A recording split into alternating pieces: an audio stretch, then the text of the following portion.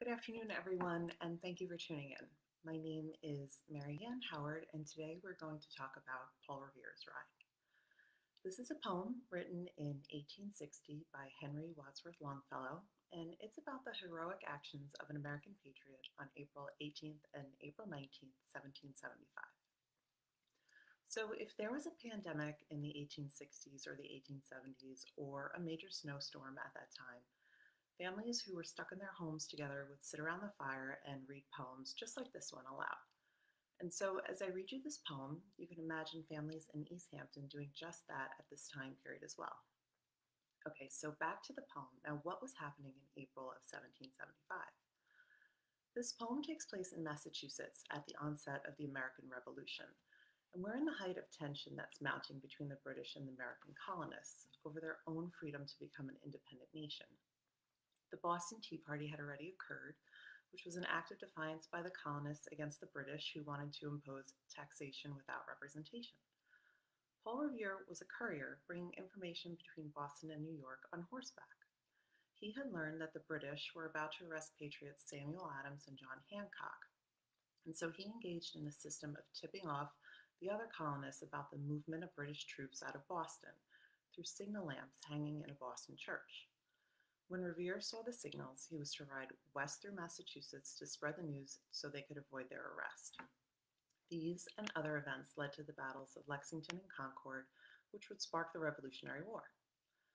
So now, how do we know the actions of Paul Revere?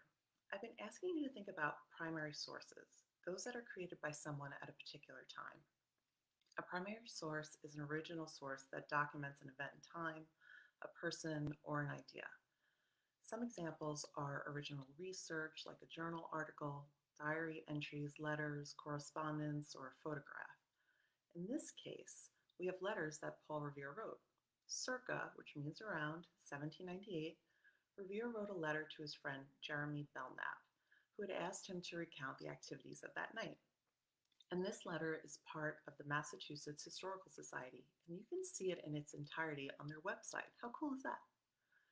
So now, items of historical fiction, meaning stories that are based on a specific moment in history, often take a bit of creative leeway. Some of the parts aren't always truthful or accurate. Authors do this to move the story along, or in this case, to make a better poem.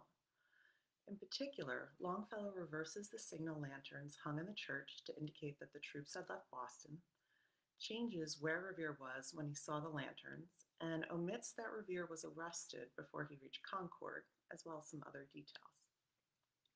This poem was published in a journal in 1861, just as then President Abraham Lincoln was elected without any votes from the Confederacy. And so perhaps Longfellow wrote this poem not to specifically recount the details of Revere's ride 86 years prior, but to remind the American people of the spirit of America. Not the one that fought against the tyranny of the British during the Revolutionary War, but the one that fought the powers of slavery, oppression, and tyranny leading up to the Civil War. Okay, so here we go. Paul Revere's Ride by Henry Wadsworth Longfellow, 1807 to 1882. Listen, my children, and you shall hear of the midnight ride of Paul Revere. On the 18th of April in 75, hardly a man is now alive who remembers that famous day and year. He said to his friend, "If the British march by land or by sea from the town tonight, hang a lantern aloft in the belfry arch of the North Church Tower as a signal light. One if by land and two if by sea, and I on the opposite shore will be, ready to ride and spread the alarm through every Middlesex village and farm, for the country folk to be up and to arm." Then he said good night, and with a muffled oar, silently rowed to the Charleston shore, just as the moon rose over the bay, where swinging wide at her moorings lay the Somerset, a British man of war, a phantom ship with each mast and spar across the moon like a prison bar, and a huge black hulk that was magnified by its own reflection in the tide. Meanwhile, his friend through alley and street wanders and watches with eager ears, till in the silence around him he hears the muster of men at the barrack door, the sound of arms and the tramp of feet, and the measured tread of the grenadiers marching down to their boats on the shore. Then he climbed to the tower of the church, up the wooden stairs with stealthy tread, to the belfry chamber overhead, and startled the pigeons from their perch on the somber rafters that round him made masses and moving shapes of shade. By the trembling ladder, steep and tall, to the highest window in the wall, where he paused to listen and look down, a moment on the roofs of the town, and the moonlight flowing over all. Beneath in the churchyard lay the dead, in their night encampment on the hill, wrapped in silence so deep and still that he could hear, like a sentinel's tread, the watchful night wind as it went, creeping along from tent to tent, and seeming to whisper, all is well. A moment only he feels the spell of the place and the hour and the secret dread of the lonely belfry and the dead. For suddenly all his thoughts are bent on a shadowy something far away, where the river widens to meet the bay, a line of black that bends and floats on the rising tide like a bridge of boats. Meanwhile, impatient to mount and ride, booted and spurred with a heavy stride, on the opposite shore walked Paul Revere. Now he patted his horse's side. Now he gazed on the landscape far and near, then impetuous stamped the earth and turned and tightened his saddle girth. But mostly he watched with eager search the belfry tower of the old North Church as it rose above the graves on the hill, lonely and spectral and somber and still, and lo, as he looks on the belfry's height, a glimmer and then a gleam of light. He springs to the saddle, the bridle he turns, but lingers and gazes till full on his sight a second lamp in the belfry burns. A hurry of hoofs in a village street, a shape in the moonlight, a bulk in the dark, and beneath from the pebbles in passing a spark struck out by steed that flies fearless and fleet.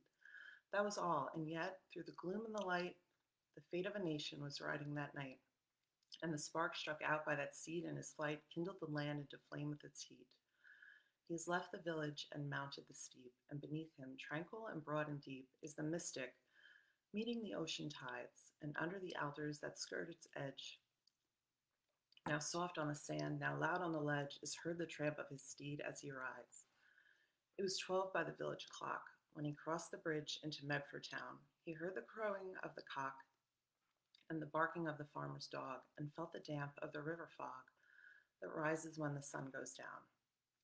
It was 1 by the village clock. When he galloped into Lexington, he saw the gilded weathercock swim in the moonlight as he passed, and the meeting house windows, blank and bare, gaze at him with a spectral glare, as if they already stood aghast at the bloody work they would look upon.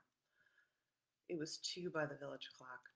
When he came to the bridge in Concord town, he heard the bleating of the flock and the twitter of the birds among the trees, and felt the breath of the morning breeze blowing over the meadows brown. And one was safe and asleep in his bed, who at that bridge would be first to fall, who that day would be lying dead, pierced by a British musket ball. You know the rest in the books that you've read, how the British regulars fired and fled, and how bombers gave them ball from behind each fence and farmyard wall, chasing the redcoats down the lane, then crossing the fields to emerge again, under the trees and at the turn of the road, only pausing to fire and load. And so through the night rode Paul Revere, and so through the night went his cry of alarm to every Middlesex village and farm, a cry of defiance and not of fear, a voice in the darkness, a knock at the door, and a word that shall echo forevermore. For born on that night wind of the past, through all our history to the last, in the hour of darkness and peril and need, the people will waken and listen to hear the hurrying hoofbeats of that steed and the midnight message of Paul Revere.